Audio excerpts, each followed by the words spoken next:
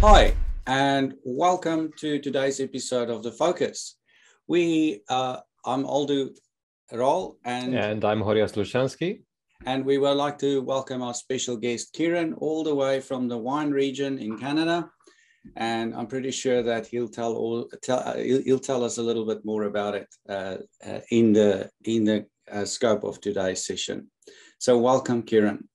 Thank you. Now, why is Kiron a guest on The Focus today? Well, when Horia and I and our other partner, Gareth, started 2 or 3 years ago, we started helping Al Shalloway with building the DAVSC course or the DAVSC certification for the PMI. And Kiron was one of the panelists that helped us, that we participated with. Let me get that right. That helped build that with us. And that's where we met Kiron. And it was really interesting to hear from his experiences, as well as some of the insights that he's generated or had from his career. Now, I'm not going to tell you about Kiron's career, but that's where we met Kiron. And we would like to ask him to give a little bit of background about yourself and share a little bit of your life story, your river of life. How did you get here? Absolutely. Thanks so much, Aldo, and thanks, Horia. I've been in the delivery game, as it were, for almost 30 years now.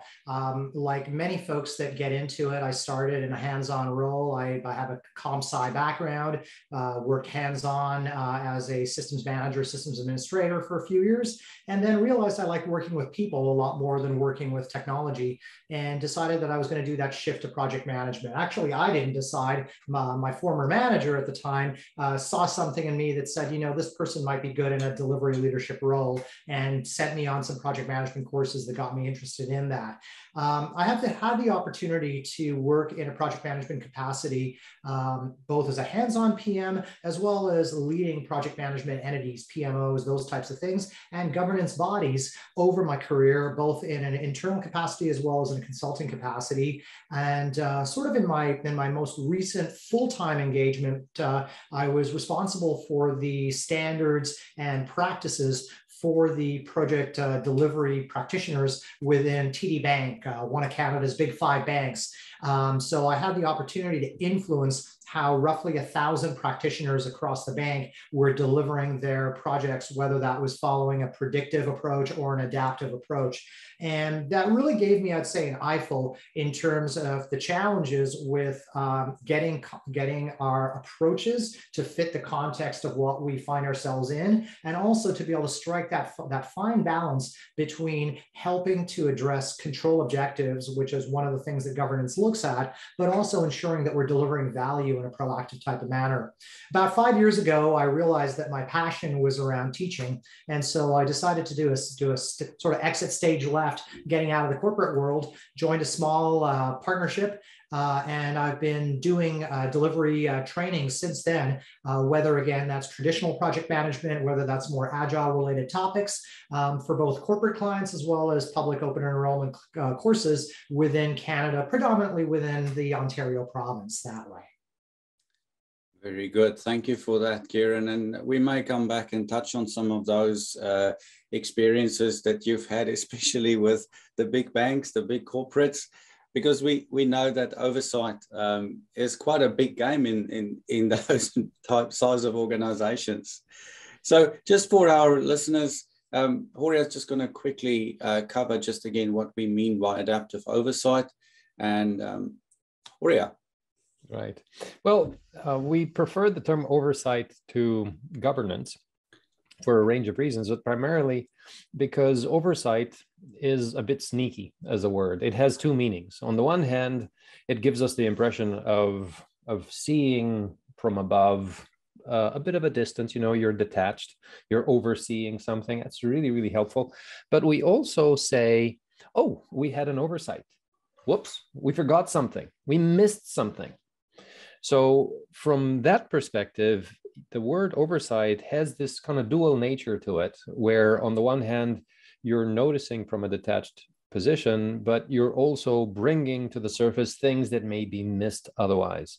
Because when you're engaged in the activity of something, you're focused on an activity in some way, you benefit tremendously from having some oversight, from having somebody a little bit detached to notice what's the bigger picture like. Are you still making progress in the right direction? Are you not missing anything?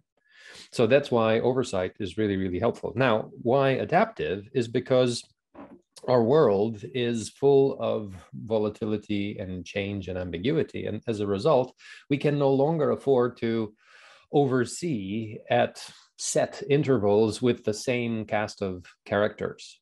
There needs to be more adaptation in how we approach oversight, because things change relatively fast. We need to be able to pivot. We need to be able to draw in new and different perspectives into oversight. We need to adjust the way in which we go about conducting our oversight. So that's the intention with adaptive oversight. Thank you very much, Horia.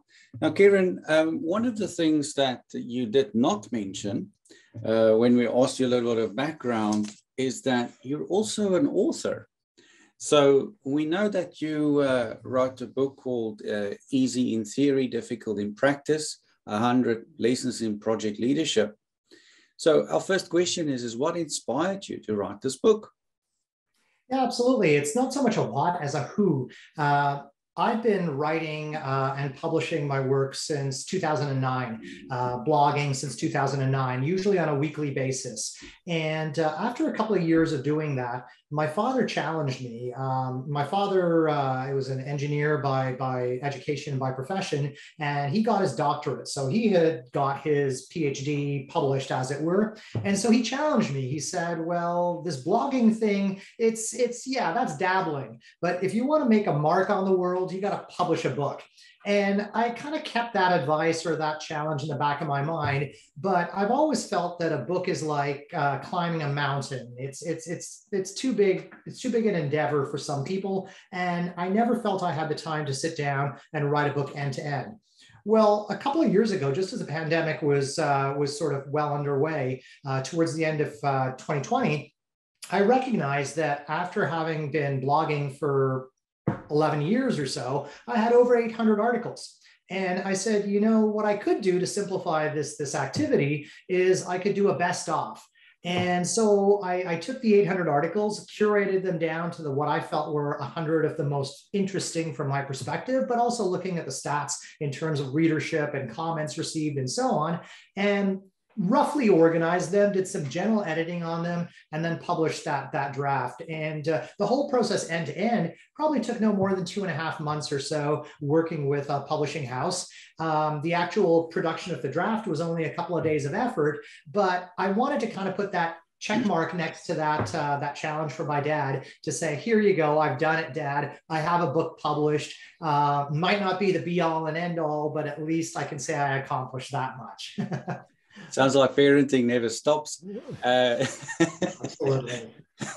Very good. So it's quite interesting that you found inspiration from your dad about writing the book, or getting inspiration there. So what was your intention with the book? Not just to meet the challenge from your father, but what was your intention as other intentions?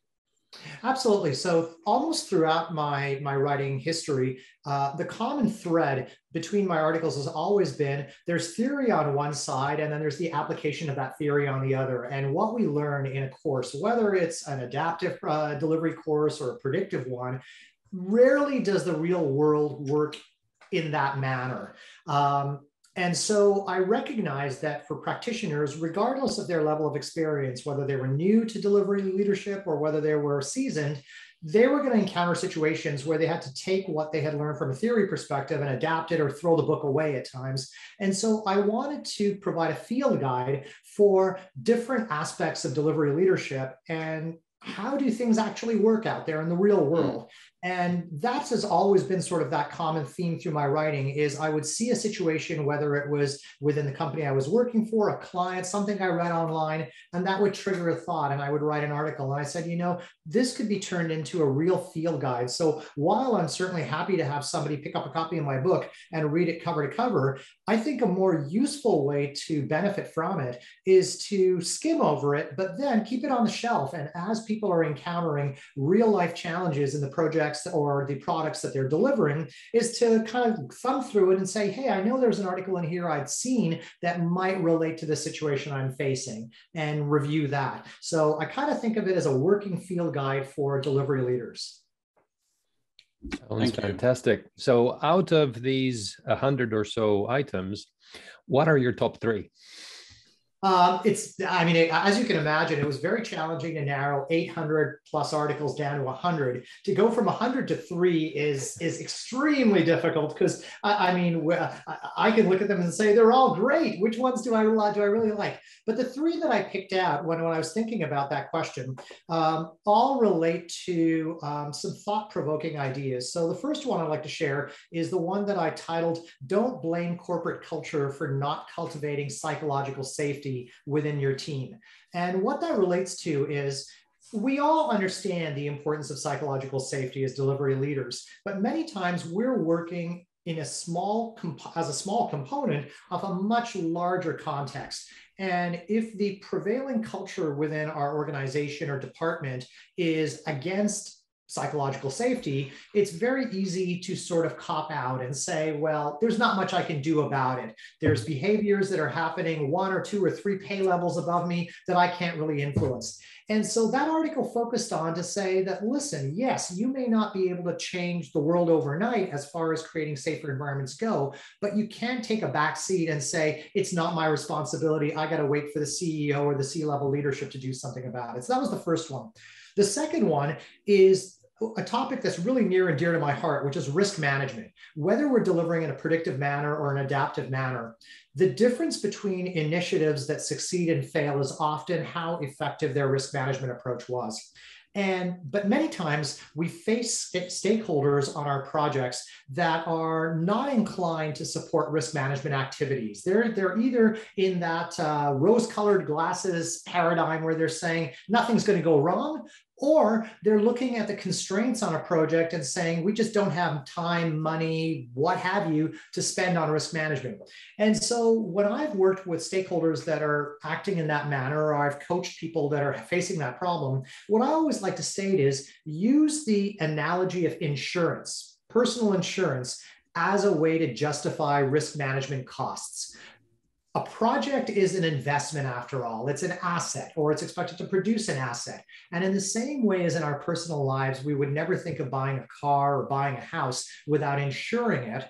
Risk management is insurance for those investments. And when you use the power of storytelling or the power of analogy, sometimes that helps to overcome that natural resistance that stakeholders might have. And then the third one is another one that's kind of near and dear to my heart. It's about the whole topic of organizational learning. And if there's an oxymoron out there, it's lessons learned. I mean, the number of organizations I've worked with that institute lessons learned practices, but never actually learn lessons is I mean, I think 9 out of 10 times probably. So I wrote an article called "Are Your Lessons Garbage or Gold?" where I shared some of the ideas I have about increasing the likelihood of learning from projects and learning from the work we do, whether that's capturing, curating lessons more frequently, whether that's about baking them into our standards and policies and templates rather than just capturing them in a document, whether that's about categorizing them and really distinguishing between genuine knowledge, reminders, and organization dysfunctions, and treating each in a slightly different manner to get the best bang for the buck. So those are kind of maybe the 3 out of the 100 that I would pick. I have 2 follow-up questions there. So when you talked about this effective risk management approaches, is it just a factor of cost, or are there other things at play as well for the excuse for not to do it? Yeah, absolutely, Aldo. It's not just a question of cost. I mean, cost certainly does play into it when you start to look at the balance between how much do we invest in risk management relative to the return we get. Cost absolutely plays into that. More of the time, though, I find it comes down to either the risk tolerance or risk biases that our stakeholders have may incline them to be more gamblers with certain types of risks. And the other factor I would say is it's a question of priority.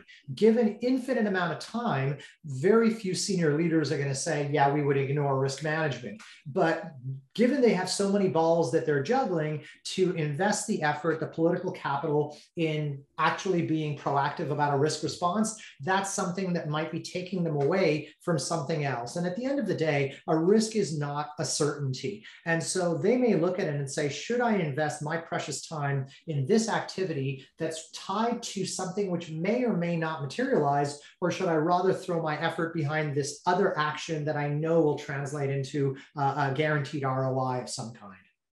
I've noticed another thing associated with what you just explained, and this is not just balancing where do I spend my time and the cost, but I've also noticed in my wanderings around that it's too hard for some people to deal with. So they would just stick their head in the sand and ignore it as well. That here in New Zealand, we talk about it's in the too hard basket.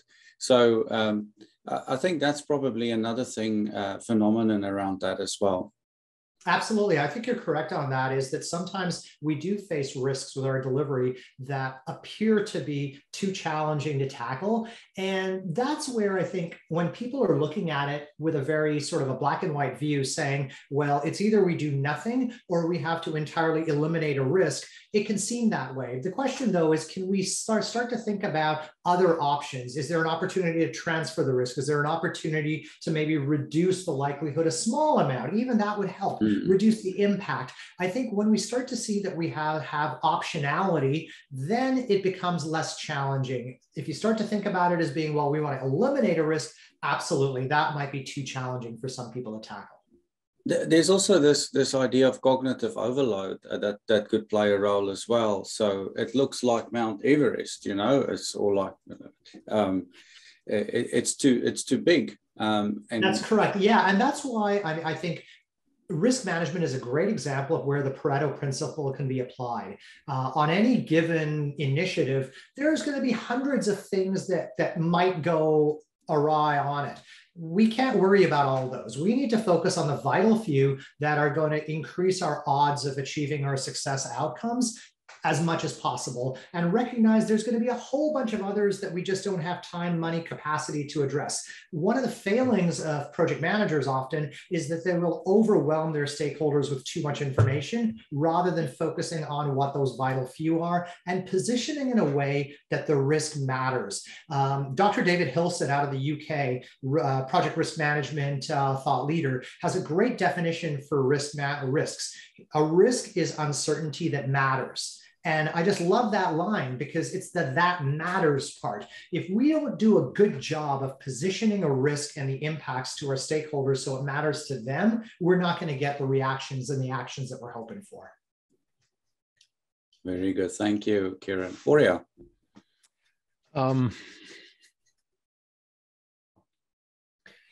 We see a tension between, let's say, the people working in a project and the oversight community, right? There seems to be a bit of a friction at various times. As a matter of fact, very rarely do you find a beautiful, magnificently synchronized oversight community. It's almost as if the oversight people, or some of them, have this idea that to show their value, they need to find fault with things, right? And complain, and that doesn't work, and why isn't that, and so and so, right? So I'm wondering, in your travels, what techniques, and in your book, how do you help people to resolve this tension a little bit and make it more harmonious? What's your thinking? Yeah, so my book doesn't specifically get into areas around oversight. explicitly in a single article, but it's a common thread through a number of the articles, which is that we need to focus on the outcomes we're looking for rather than the methods we use to achieve those outcomes. And I always would say that my easiest way to evaluate somebody in an oversight function to see, do they really get it, is are they focused on things like artifacts, existence of an artifact or a checklist versus a control objective that they're trying to achieve. If we can pull the people back, the oversight people back to say, what is the objective that you're trying to achieve? Then there might be 50 different ways to achieve that. And as long as we can demonstrate that the way that we've decided to do it as a team meets that control objective, they should be happy. So I think that's been part of the coaching that I've had to do in the past with people in oversight type functions, that you see the ones that are mature or able to evolve that move from the how into the what, really focusing on the what that way. And that's kind of a common theme in my book is talking about that. There's definitely many ways to achieve an outcome. Let's figure out what the best approach is in a given context. And that's something that I think, while I had touched on it in many times over my career, my work with the bank really brought it to a forefront, because a typical financial services organization has legion control partners. There's more control partners than you can shake a stick at. And absolutely, you will find certain control partners that the perception is almost they're trying to prevent delivery from happening.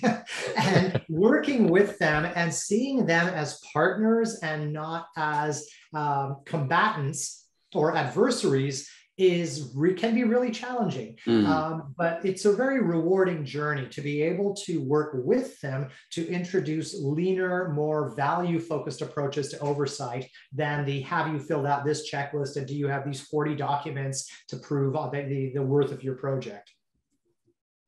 That's a really interesting comment, and our research have found exactly the same, Kiron, that there's lots more value in understanding those control objectives than the actual means by which you address it. And I've seen many fights, literally fights, cat fights about the means, and it's never about the end. So that's quite prevalent. I'm just having a thought here that maybe that's a question of maturity. Whether you fight about the means or the ends. I think maturity certainly plays into it. I think it always tends to come back to what are the metrics, what are the measures that drive behavior in certain groups. If control partners are being measured based on things like the number of findings that they have about a project, well, of course, they're going to come up with as many findings as possible. They're not going to focus on working hand in hand with the project team to ensure the success of the project. So oftentimes it's that we don't have alignment in the measures across the delivery groups and the control groups in our organizations. Right. So thinking now in the vein of appreciative inquiry, would you care to tell us about some of your greatest moments in interactions with oversight partners? Yeah, absolutely. I mean, again, it goes back, I'll look at my most recent experience at the bank. Just before I left the bank, we introduced a shift in the oversight standards for project delivery. Prior to that introduction, the funding model for projects had been the typical big bang type funding. So there was expected to be a certain amount of money requested up front to do a bit of exploration. And then once that exploration was done, you were effectively requesting the bank to make a commitment for the entire value of the project, which could span multiple years, multi-million dollars. And of course, that tended to drive the usual evils of over planning and false accuracy and so on that we're used to. With working within the enterprise project management office, my boss and I recognized that needed to change. We were moving more in an adaptive direction. We said we needed to move to more of a progressive funding model. And so while we could certainly see the benefits of it and understand how it would be possible to put in checks and balances to make sure it wouldn't be abused, Our control partners were naturally very concerned because they were very comfortable with this idea that when a project was coming to get their commitment on the overall spend, there was going to be these 60 documents filled out in great detail. There was going to be detailed bottom-up estimates available, all this great stuff that people could look at. Now, they were, of course, ignoring the fact that almost no project bigger than a bread box was actually meeting those plans. So they were happily, blissfully unaware of that or ignoring that. But the existence of the artifacts made them feel very, very comfortable. The existence of the various checkpoints made them very comfortable. So we had to work very, I would say, very collaboratively with them to try to get, one, their buy-in, but secondly, come up with a solution that they also felt they had contributed to in terms of bringing in this progressive funding model. And in parallel with that, I really pushed for leaning out of our standards around project delivery. So prior to that point, we had used a very artifact-driven approach. So depending on the scale and complexity of a project, there was a simple profiling tool that would spit out, here's a list of X number of documents that you're required to produce over the life of the project. And it really didn't do a good job of tailoring to the needs of projects. So rather than that, I said, let's take a step back. Let's instead focus on understanding control objectives. So we went to each control partner and we said, well, from your perspective, what are the 1, 2, 3 things that keep you up at night when you think about projects? We got that list. We identified which control objectives would be tied to what stage in a project's existence. And then we just published that. And we said, here you go, very simple spreadsheet, list of control objectives. All you have to do as project teams is provide evidence or show that you're meeting those objectives. And so whereas in a traditional project, let's say, for example, traceability, they might choose to use a traceability matrix, a traditional traceability matrix. Well, on an adaptive project, they could go into Jira and produce some sort of a report that showed the linkages from themes to epics down to user stories, down to individual defects. If they could produce that at any given point in time for the releases that had been completed, then that was goodness. That was traceability. That's what we wanted. So that way we put the power back in the hands of the teams to be able to figure out how much, how little.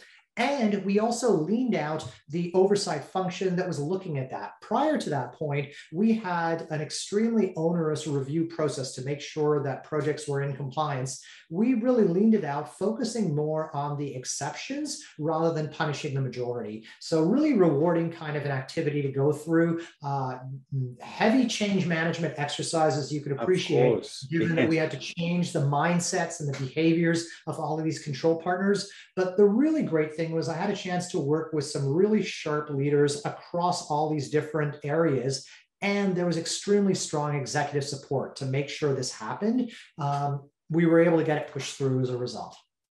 That sounds like a really good formula. Have that air cover or the executive support, co-create it with the audit, with the people needed to do the auditing, as well as figure it out and understanding that there can be multiple ways in which to achieve the same outcome. So really, really good, good just summary there. Thank you. Now, you've explained from your experience one of the greatest moments. What other moments did you have with oversight? Oh, there have been, I would say, probably the frustrating ones have managed to outweigh the positive ones. And this even goes back to when I've been in oversight type roles. I mean, I've led a couple of project management offices, and they were in organizations that had characterized the PMO in very much an oversight, a command and control type role. And the struggles I faced was in starting to change that perception to stop being viewed as the bad guys by project delivery teams and start to be viewed as actually partners, folks that were there to support, to help improve the likelihood of success. And it really is an uphill battle that when the staff within a PMO get into this us and them kind of thing, oh, they didn't fill out this document, oh, they don't know what they're doing. It's really easy to get into that mindset of, yeah, no one wants to follow our rules. Well, we need to take a step back and say, wait a minute, if it wasn't for these project teams, well, change wouldn't happen. We wouldn't have a business to run here. So changing that behavior from both the folks that work within those functions, but then working hand in hand with the control partners to change that perception that you got to just go through this checklist. As long as you meet that, we're good to go. It can be extremely frustrating because for every conversation you have where you feel that you're taking a step forward, the light bulb has gone off in somebody's mind, you'll have 3 conversations with folks that clearly are showing they are stuck in the old way of doing things. And unfortunately, one of the groups I find, and it's not just in the bank, in other organizations I've worked with that had a similar function, internal project audit tends to be a really challenging area because the nature of project audit is to be able to review projects and find variances. And so they really are incented to pick fault. And when you get people that are going strictly by the book, it really can be very painful. They will start to nitpick. So much of a team's effort can be wasted in finding evidence and justifying why something was done, where the focus of those teams should be on delivering value to the business. And I think that's where, when you see sort of oversight gone wild, you've got potentially a very safe business in the short term, but you've got a business that's setting itself up to become a dinosaur in the longer term. Yeah. When you were explaining that, the word bureaucracy came to mind quite strongly. I've been quite outspoken about bureaucracy in the past, so I'll just leave it right there and let us move on. So you've had those frequent struggles with oversight situations, especially when those entrenched biases and the fear of change at play. In terms of your greatest moments and some of your frequent struggles, what keeps you curious about oversight? Yeah, I think one of the things I really, that always fascinates me about the oversight function is how do you make it virtually transparent? To me, an oversight function should be invisible. It should be there keeping us safe, keeping the work we're doing safe. There should be as little friction as possible, and trying to move to a frictionless oversight situation is sort of the holy grail for me. If we could achieve that, I think that would be a wonderful thing, because you'd have projects that were being delivered in a safe manner from the perspective of the organization and the team, and yet there would be no friction reducing the value delivered from that. So finding ways to achieve that always intrigues me. But that sounds like one of the things, and I'm just spitballing here, so just go with it, is that in order to achieve that seamlessness that that you've explained, maybe we need to think about making the team members accountable for oversight as well. It's not just somebody sitting on the next department that will do that. Is ultimately, if we want to succeed as an organization, everybody should become to some degree responsible for overseeing or oversight. Absolutely. And that's where I think, in the same way as when we're looking at the requirements on a project, we're going to have functional requirements, we're going to have non-functional requirements. The non-functionals are going to come from many, many different stakeholders. I kind of view that a good team will also gather and understand these control objectives. They don't need to have these outsiders coming in and saying, oh, you need to do this, oh, you need to do that. They understand that intuitively. And we've got business leaders, product owners that understand that balance between what needs to be done to get the revenue, but also the fact that there is some effort the team may need to spend, they themselves determine, on being able to keep the project, the organization safe. But I totally agree, Aldo. If we can get ourselves to the point where explicit oversight functions are not necessary, and whether it's the knowledge from the team coupled with tools that can produce the necessary types of reports that maybe an external party might need just to understand that things are being done in an appropriate manner, that's great. We're moving in the right direction then. Now, I'd like to challenge a little bit something that Aldo mentioned a little bit earlier, bureaucracy, right? Now, if we look at the word itself, right? It essentially, roughly translated, the elements that make the word up would mean the rule of the desk, right? So the intention with the word is to say there are rules to be followed. We must follow the rules, because if we don't follow the rules, we're in trouble. And in fairness, there's value in agreeing a set of rules and following that set of rules. However, as with everything in life, too little of something, it's not good. Too much of something is also not good. So rather than simply framing in our minds, bureaucracy bad, what else is better, right? And thinking in kind of division terms like this, to say that's us and we're good, and that's them, the bureaucrats, and they're bad. I get the feeling that it's a lot more effective, but a lot harder to think in a more nuanced fashion, right? So we have, for instance, wonderful efforts from Gary Hamel on humanocracy, and the guys behind Corporate Rebels and so on, to show that, yes, there are numerous organizations around the world that are figuring out clever ways of going beyond the typical constraints of ossified bureaucracies, shall we say, and that are more humane, more dynamic, more inspired by better human connection. So with that, I would argue that we have a challenge of overseeing bureaucracy in a more effective manner, in such a way that when we overstep and we focus too much on the rules, we figure out a way of kind of walking back from that and saying, hold on. But it's the value that really matters more. How do we adjust the rules? Do we have the freedom and the humility to acknowledge that the rules may benefit from some tweaking in order to serve value? Because we're not really just serving the rules, we're serving humans, and humans are different and change, right? So that's a good insight. I mean, and I think for me, I mean, bureaucracy has a negative connotation. I think we're talking about structure. We want some structure, but not so much structure that becomes crippling.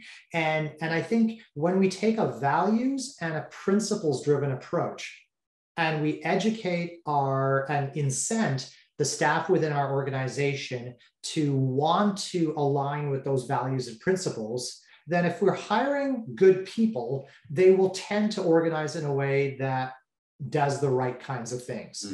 Do we need a safety net? Yes, I think we need a safety net, but that safety net, again, should be as invisible as possible. It doesn't need to be explicit. It doesn't need to be in your face. Those are guardrails, and the guardrails should be sort of far out enough that they allow flexibility in how we ensure alignment or ensure compliance without constraining the creativity of a team.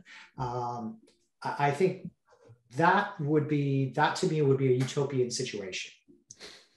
So thanks for the Zen slap there, Horia. I've read probably too much tales of bureaucratic overreach, let's call it that. And there's even a guy that wrote an article about the 7 laws of bureaucracy. That was in the back of my mind when I mentioned that, is that through that lens. So, but thanks for the reminder, Horia, that there is a different way to look at it, and it does have value. We just need to frame it in a different perspective. Thanks again, Dave, for the Zen slap. So, and actually, Aldo, I don't know if you're referring to this chap, but I mean, this law sticks in my head. Robert Conquest's 3rd law of politics, that the simplest way to explain the behavior of any bureaucratic organization is to assume that it's controlled by a cabal of its enemies. When you use that mindset, you kind of understand why things work the way. Oh God, we won't go into politics then, so we'll just leave it at that. Okay, thank you for that. wanted to come back to something you said a little bit earlier when we asked you about the 3 ideas, your favorite 3 ideas of the book. The third one, you talked about lessons learned not being used. People are going through the motions of doing the lessons learned, but it's just going through the motions because the tick box says we need to have a project post-mortem or a review of the project. Yeah, bang, we've done it. I can now get my bonus and go have my fishing holiday. So how would you make it gold? What are the things that you found works quite well to turn that situation from a tick box mentality into we've actually invested the time and effort in thinking through how we can improve or how we can do things better? How do you capitalize on that? Sure. So move from the one mindset to the other. So I think the first is to understand that you do need to invest in organizational learning. Organizational learning doesn't happen at no cost. And part of that investment can be people's time. One of the biggest challenges that I saw is that whether we were taking an adaptive or a predictive approach, whether we were gathering those lessons on a bi-weekly, weekly basis, or we were doing it at the end of a phase or the end of a project, there never seemed to be the time to invest in actually curating those lessons into any type of useful knowledge. There's actual effort required to take what might be a great idea for one project and massage it, scrub it, figure out what context was around it, and then share it broadly. If you're going to bake it into templates, that takes effort. And so when you've got staff that are rushing from this work item to that work item or this project to that project, who is going to have that time to invest in it? So there needs to be that commitment of some amount of effort to say at the end of our project, the end of the sprint, the end of whatever, let's take these ideas that we have and we're going to curate them, get them ready to be shared on a broader level. If we kind of scrimp on that, you're not going to get real value. Some of the other thoughts that I have around the topic are you need to use multiple levers to share the learnings. It can't just be throw them into a repository of some kind. Yes, it's great if you have a centralized repository with great search capabilities. Fine, capture them there. But we also need to leverage bodies such as communities of practice. Let the conversation between practitioners share the learning. Also bake them into your templates or your standards. So if there's something related to how a particular practice is followed, find the associated template or standard operating procedure, bake it right into it. If you do that, there's more likelihood it's going to get utilized than if you throw it in a repository and hope that somebody's actually going to do a search and locate it. Yeah. Other ideas that come to mind are, as I mentioned at the beginning, there are different categories of the learnings we have on projects. Sometimes they're reminders, things that everyone knows, but in the heat of battle, we just forgot. Well, if we're hitting these reminders, that could be a trigger to say, maybe we need to do some reinforcement training or some coaching around that. Sometimes we're hitting organization dysfunctions that we're calling out something that's going wrong, but it's not something that a project team can actually influence themselves. Well, maybe we need to gather those into some sort of a backlog, an organization dysfunction backlog, share that with the leadership team, and maybe the leadership team needs to commit every year to knocking off a few of those items. And then the final category is the genuine knowledge, project knowledge. Well, fine, that's the stuff now that we can share that individual teams can actually use on their own. One of the other things I really like is the idea of rather than turning our knowledge repositories into these garbage cans, why not put some sort of a voting system or some sort of likes and dislikes? So when people actually make use of a lesson, have them like vote on it or have them say, yeah, I used this lesson and it was useful. That way, over time, we can start to see which learnings are delivering the greatest value and which ones no one's ever bothered to follow. And those ones we can purge so that we're not in a situation where we're facing thousands of lessons. Maybe it's just a few dozen or so. That's just some of the ideas that I would have. Kiron, that's really great ideas. And now my follow-up question is, as I laid a beautiful trap for you, is what can the oversight function do in order to make sure that those things actually happen? That's right. Yeah. So, I mean, I think although you called it out, that I think many times teams feel obliged to go through the motions because a lessons learned document or a post-project review is one of the checklist items they have to tick off at the end of their project. So they rush through it, they complete it. It doesn't help anyone, including even oversight bodies. I mean, I think what oversight groups can do is to focus on what are the benefits. So I think if we see an oversight group as being an advisory or a supportive group rather than a gatekeeper, they can start to say, hey, you're approaching the detailed planning stage of your project.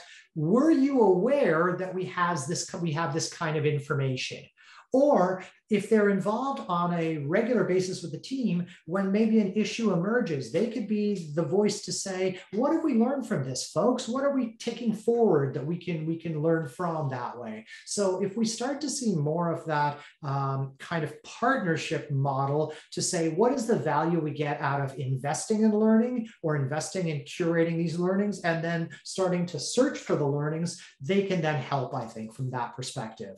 So what I'm hearing is that there is actually an added function or capability in the oversight community, and that's to move away from an auditing mindset to more of a coaching, mentoring, partnering approach to things. Absolutely.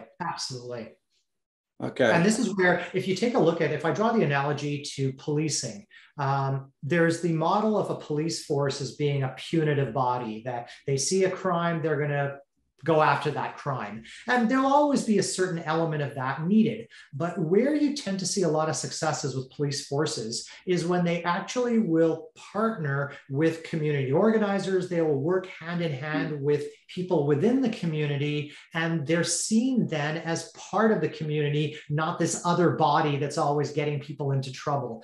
If you can get oversight groups acting in that manner where they're delivering value, not just kind of handing out yellow and red cards, people are more likely to be open. They're more likely to want to work with those groups, I find. One other aspect that I want to touch on of what we just discussed is in many cases, those improvement work or those lessons learned that need to be implemented work, call it improvement work for lack of a better word. I notice that organizations don't view it as work. They just see it as something else that needs to be done. And this is just another type of work. Learning is another type of work. Implementing an improvement is another type of work. So if you treat it as work, then I think you'll also be more likely to have it actually have the benefits of it than viewing and treating it as above and beyond my normal work that I need to do as well. Absolutely. And that's why, I mean, I really like the idea that whether we're using a backlog or we're using some other way to organize the work that the team has, explicitly calling out the experiments, the improvement ideas that we're going to pursue, the knowledge acquisition, the learning that we're doing. If we call it out there, then we know we are making a conscious choice. Do we want to spend any effort on it, or are we not going to spend any effort on it? And that's a great kind of positive discussion you can have with product owners and leaders. If it's under the surface, if it's part of that hidden factory, it'll never get the respect it deserves. And that automatically builds in the governance as well when it comes to improvement as well. Correct. Okay. Very good. Thank you. That was really interesting. Oria. Right. Here's an interesting minefield. Frameworks, right? So tell us a little bit about your experience of frameworks and their potential interactions with oversight. Absolutely. So I started out my career in project management, project delivery, being a fan of frameworks because they give structure. They give you those recipes. They remove some of the guesswork around how we do things. But as I gained more and more experience and I started getting involved with a broader breadth of projects, I started to see the downside of frameworks.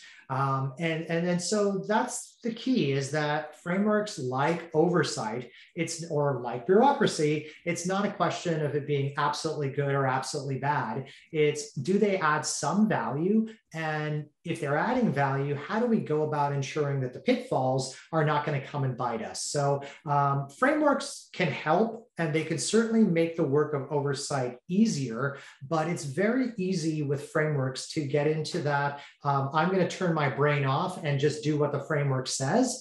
And oversight bodies will do the same thing. Yes. They'll say, we're going to turn off our thinking about what is the right thing to do and say, are they following what the framework said blindly? It's the typical ISO 9000 thinking. I have a process, I have evidence, I'm following it.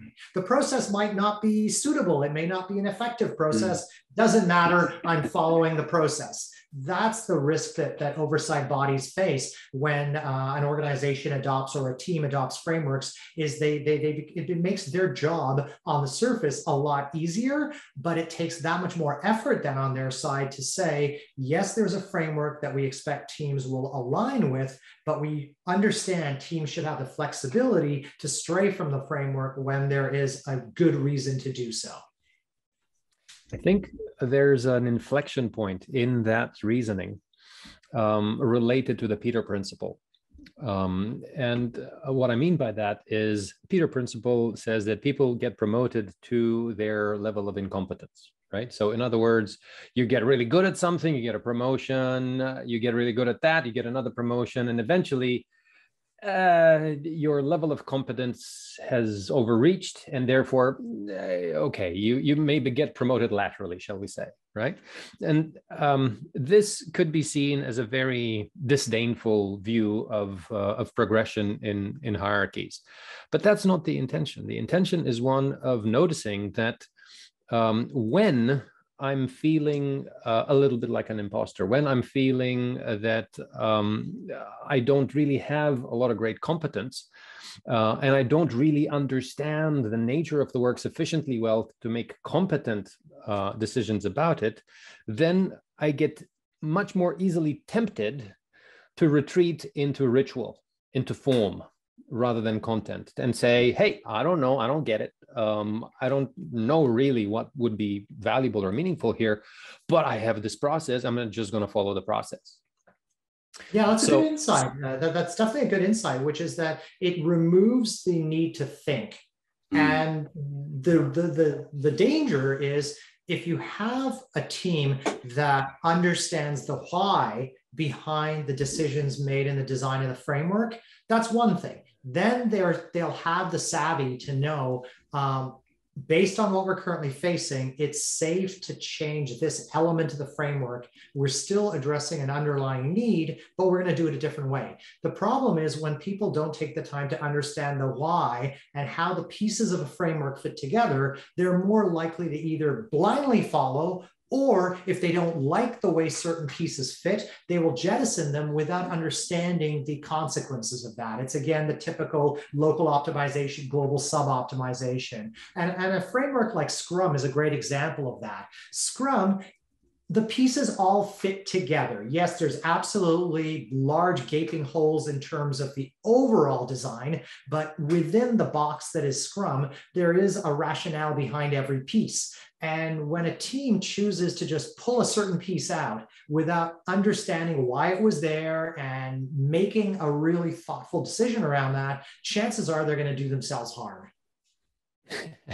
Yeah, that's a really powerful thing. Now, we could also suggest that if you look historically and see this organization using this framework has encountered this, and this challenge, and this organization using that same framework has encountered, oh, look, very similar challenges, and this organization, the story happens again and again and again, then you might think, hold on, if this keeps happening, and we have a known framework, then couldn't we do something structurally to that framework to anticipate and have some countermeasures for said failings?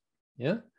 And that's why I have colleagues in the industry that I dearly appreciate and love, but they hate with a passion certain frameworks for the damage and deterioration that they've seen said frameworks kind of literally running havoc in organizations. So I'm wondering, how might we as caring and careful professionals inspire people to take a more, shall we say, a wiser perspective on frameworks, and rather than blindly implementing, shall we say, have a wiser interaction with frameworks and derive more value and suffer less havoc. Absolutely. I mean, I think ideas like having a risk checklist where, depending on the framework that we're instituting, it will provide you with a set of conditions to say, for example, is this particular condition in existence at the team level, organization, department level? If it is, here's the risks that you face by instituting this framework. And here's some possible countermeasures. If we did that, so if the framework authors were to include something like a risk checklist to say that here are the prerequisites for success, and in the absence of some of these conditions, here's what you might face, I think that would be a step in the right direction. Now, it doesn't guarantee that the people that are adopting the frameworks that choose to use them will necessarily absorb that. They will read it. But I think it almost feels a little to me like negligence that the guides for the frameworks never seem to include those prerequisites explicitly spelled out, along with the risks of not having those prerequisites in place. I mean, having pithy statements such as easy to understand, difficult to master, that's great. But I mean, hand that to an executive, they're going to say, well, what's difficult to master about it? Help me understand that. And if there was that clear list baked into those guides, I think that would go a long way. And I mean, I might be picking on Scrum, but I would say the same holds true for the Kanban guide and for many other such guides, is that they need to explicitly call out, what do we expect to be in place? If that's not in place, what's going to break off, or what's likely to break? Yeah, that gets really tricky at scale also, right? So if we look absolutely, at absolutely. And Horia, that's where I would say, I would love to see the framework saying, here is what we believe our framework sweet spot is, and here are the contexts you absolutely should not use our framework. So that's one thing that they very rarely call out, is do not use this framework in this possible context. But usually it's about the money. Now, Aurea, to come back to what you and Kiron said, there's two things that I'm noticing. The first one is conditioning of decision makers. There's two aspects to that conditioning of the decision makers. The first aspect is that many of those decision makers grew up in an era where organizations outsourced a lot of the thinking to consultancy firms. And they were conditioned to think that way. Oh, we have a problem, let's get a consultancy firm in. And in many cases, some of those firms come in and have no context of what it is that they're stepping into. They just bring a ready-made framework and plonk it in. That's the first one, that first part of conditioning. The other part of conditioning is the way that organizations are designed. And those behaviors or those decisions are being rewarded. So that's the first thing. The second thing that I'm noticing as well is I've asked this in an organization a few years ago, is why did you choose this framework? And nobody could answer me. So clarity on why the framework was selected is also missing in many cases. And the answer is because the boss said so, or because the consulting firm said so. What do you guys think about that? I think both points are very fair. The context around the rationale for why a framework was picked. Oftentimes it's because so-and-so other company is doing it, Or a leader comes from one company where there was some moderate success using a framework, and they see in their new organization, well, it worked here, it must work there. And they apply that logic to it. And there isn't enough psychological safety for team members to speak up and challenge, to say, well, wait a minute, we're different. That doesn't fit our needs. And they blindly go with it, or they give it lip service and under the covers continue to do what they were always doing. On the first point, I think that's absolutely correct, is that too many larger organizations have been relying on external consulting services. And what makes a consulting organization, what makes their lives very easy, is to say, well, we're just going to align with a given framework, and that's our modus operandi, rather than say, we're going to hire experienced practitioners that have a full toolkit and experience using that toolkit to know which approach might work in what context. It's a whole lot harder to scale a consulting organization with that type of expertise. And they probably wouldn't make their profit numbers if they tried to do that, because those folks are few and in high demand. And it's just would be very difficult to scale up for the big consulting firms.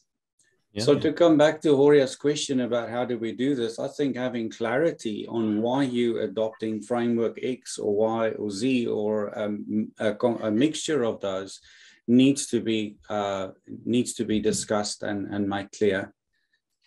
I wonder if we're not missing something else as well. And that has to do with the following question that I encounter every so often. Shall we use Agile or not? It's safe for us not to use Agile, isn't it? When people say things like that, you notice that there's a fundamental fear that people have, that they're doing their best to work through and overcome. This thing is scary, is unknown, is like, I'm not good at it, and it's unsafe for me to learn because I don't want to look bad. I want to look like, wow, this person really knows what they're doing, and trying anything new and different is strange. So where I'm going with this is, you were mentioning earlier, put a disclaimer, warning, do not use framework X in such and such a condition, right? When do people read the instructions on the can? Of course. And that's what happened with RUP. That's what happened with the rational unified process. Exactly. So where I'm going with this then is, yes, it's all wonderful to put conditions like that, but the most important thing, I believe, and that might kind of save our bacon collectively, is not so much what it says on the tin, but understanding that it's about dynamism. It's about pivoting and noticing and paying attention to where you're at. So it's not so much a matter of should we or shouldn't we. It's more a matter of let's experiment, let's learn, let's figure out what are the limits, what are the good things, and embrace that discipline, because the discipline of frameworks is what sets you free. If you're just nitpicking and, oh, I don't like that, I'm not going to use that. Oh, I don't like that. Oh, it's too hard. No, I don't go to. If you're not actually getting yourself into the discipline, and kind of how do you get good? You practice the discipline, and in the beginning, you don't really understand. That's kind of why Alistair kind of noticed, in the martial arts, we have this shuhari thing. And that's kind of what we need here, right? In the beginning, you don't show up at the dojo and say, hey, sensei, that's too hard. I'm not going to do that. You do your thing, I'll do my thing. You know, it never occurs to you to say that. Yeah. Right. But in the workplace these days, you have, no, we don't like any Agile training. No, thanks. Go away. It's like, we're fine with how we're doing. It's like, hold on a second. No, you don't get it. You don't understand. You have a mistaken idea of what that is, right? So we've somehow lost, and this is where oversight could come in and say, no. To begin with, let's have that discipline. Let's understand the basics first, and then let's learn to kind of detach from that a little bit. You know, the ha, kind of learn the limits of, and then finally the ri of the detachment of the mastery, right? But that requires the discipline, the effort, the shall we say, the encouragement, and the more masculine attributes of challenging and bringing people back to no. That's not good enough like that. Do better. I believe in you. You can do better. Let's apply ourselves. Let's actually invest some sweat and toil into this and really learn it. What do you guys think? Yeah, it's a good. I think you're spot on, and I think that it's kind of becomes the it's a meta layer of agility that again it comes back to the leadership having an agile mindset about how they approach the transition for their teams, because a lot of what you spoke about, Horia, is about that agile mindset, that willingness to try something that looks scary, that willingness to experiment, try something out, recognize there's pieces that work that won't work. There needs to be that willingness and that management support, which will then free the staff to try this out. And the difficulty that I've seen is that many times an organization's first few steps with adaptive delivery happens when they're facing very challenging projects. It's a project that's already under the gun from some one or more constraints, and now they're having to change their way of working with it. And that just is setting them up for a really bad situation. You want to have a situation where there is flexibility, where there is that ability to have small failures and learn from those. And so you shouldn't have the bet the bank project as being the first one that you try to take an agile approach with, I think. I think you also need to deal with personal biases as well as organizational biases. You need to address those in order to overcome that. It's quite interesting to observe how conditioned decision makers and people are in many respects, that when you want to do something like that, those biases just slam in. So you got to find ways to work around those biases or to work with those biases. The question of bias is a very thorny one as well. Now, in terms of technique, of habit, I find in my experience that it's a lot more powerful when we change our language from you or they into us and we.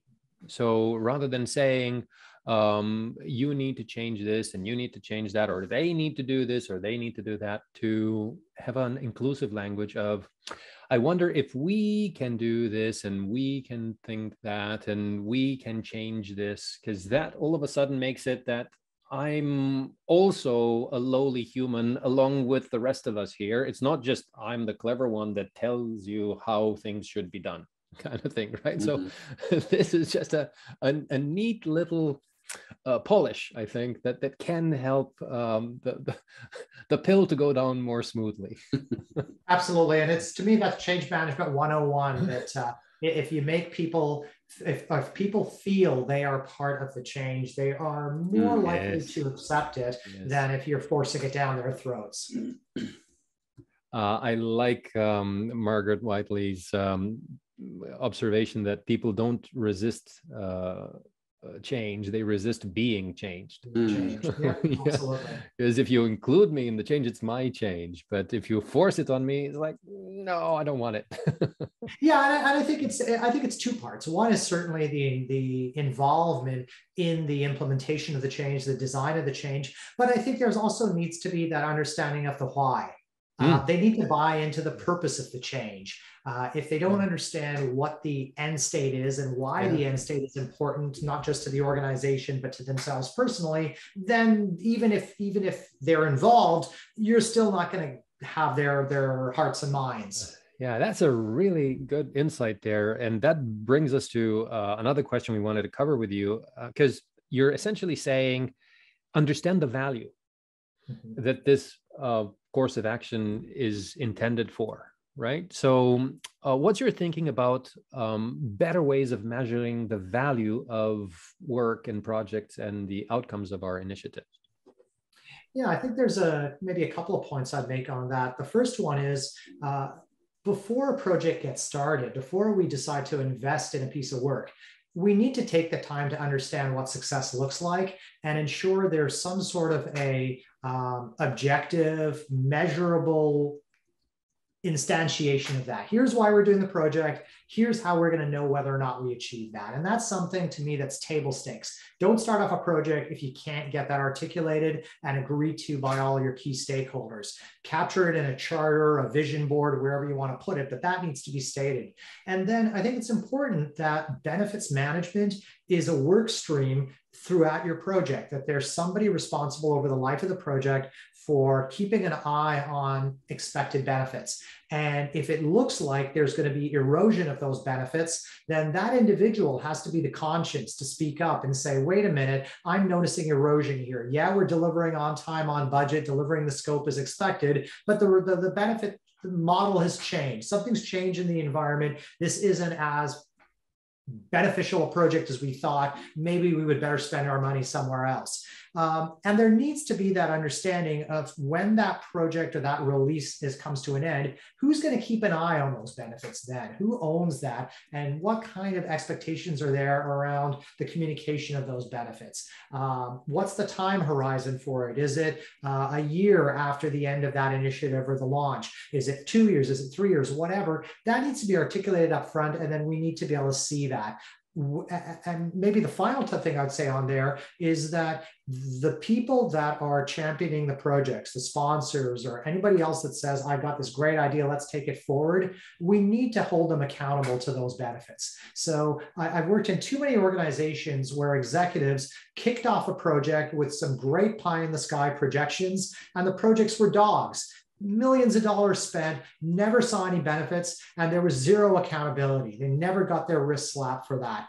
To me, that's just corporate negligence. There needs to be some sort of a reckoning that if you put a project forward and it did not realize the benefits and you didn't proactively address that, then the next time you come to us asking for project funding, it's going to be a very difficult conversation. It should be a very difficult conversation. Yeah, I'm wondering about that, because that, on the other hand, will say, don't take any risk. Always bet on the sure thing. Yeah.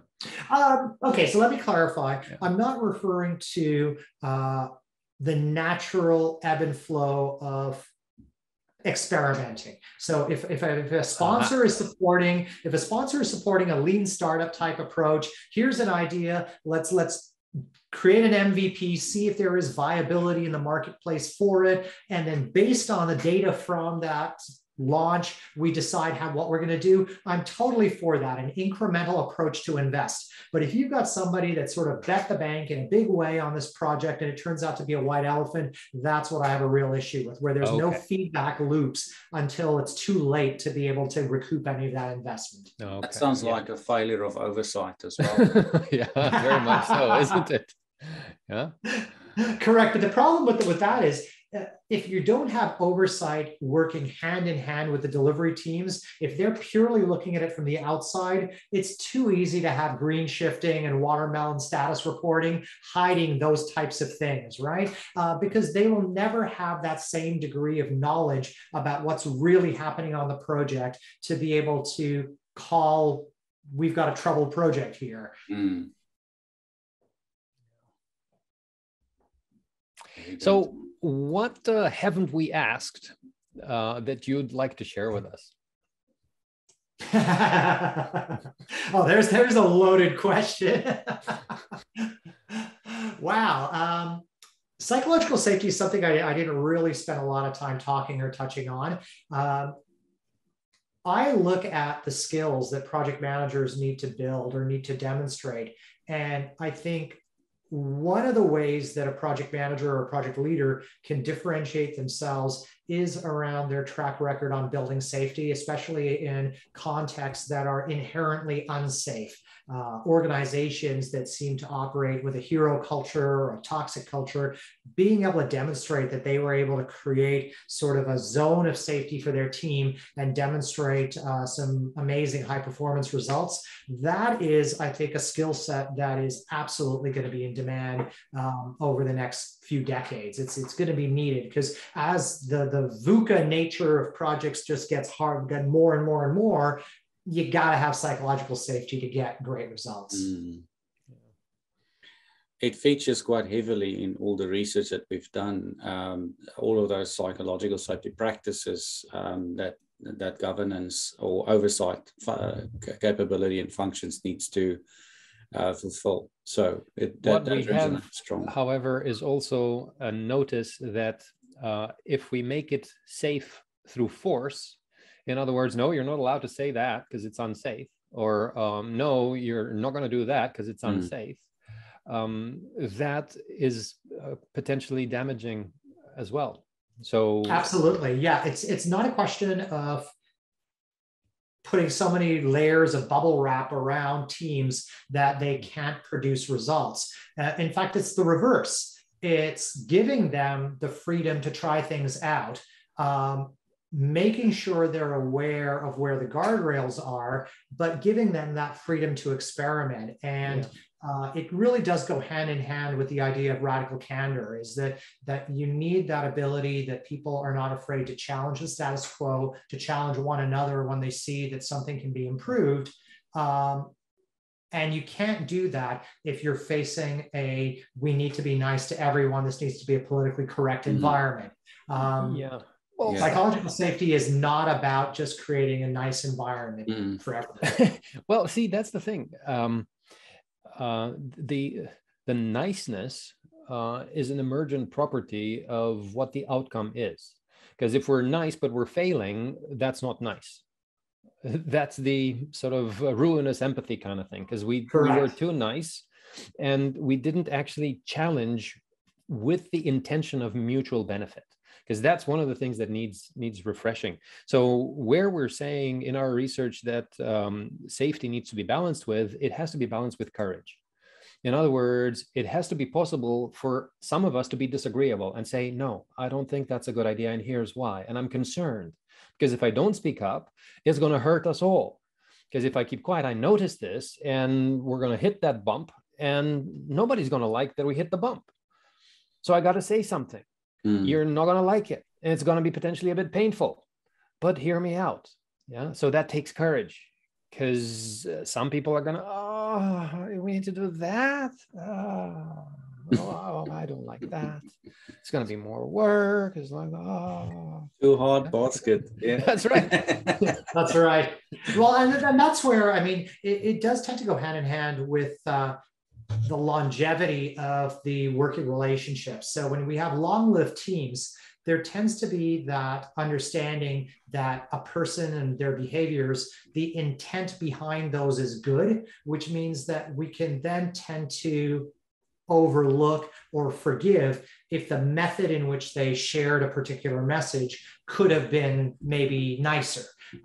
It's when we don't have that longevity, when we're feeling ourselves out and we're not quite sure where the other person's coming from, that's where we're likely to take something personal, when in fact it was focusing on an approach, an issue, not on the individual. So sometimes you get sort of those situations where sort of a personal attack is the perception, when that was certainly not the intent. And those occur a lot more in short-lived teams than in long-lived ones. Offense is taken and not given. One of the things that we notice as a countermeasure to that, I mean, you look at the work of Heidi Helfland on dynamic reteaming, right? We have teams that kind of change all the time.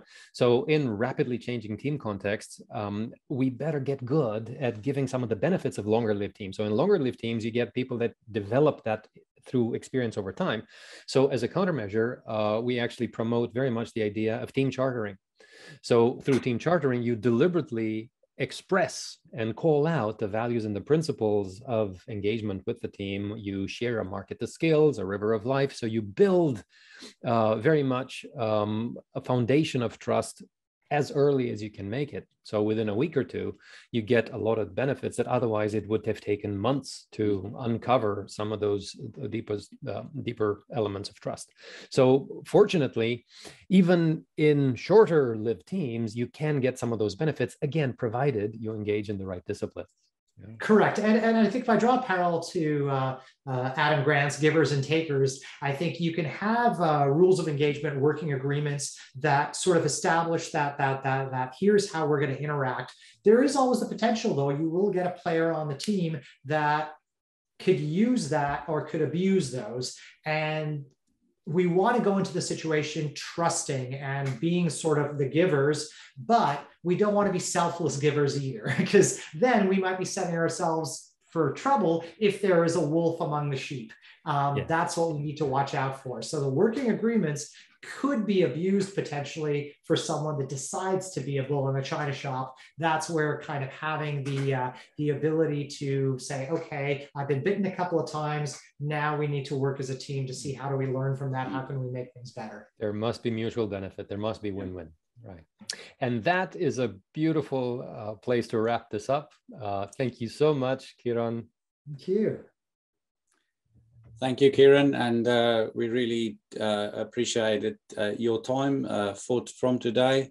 I'm Alderol, this is The Focus. And I'm Horia, and we thank again Kiron. Thank you, everyone. Thank you. You.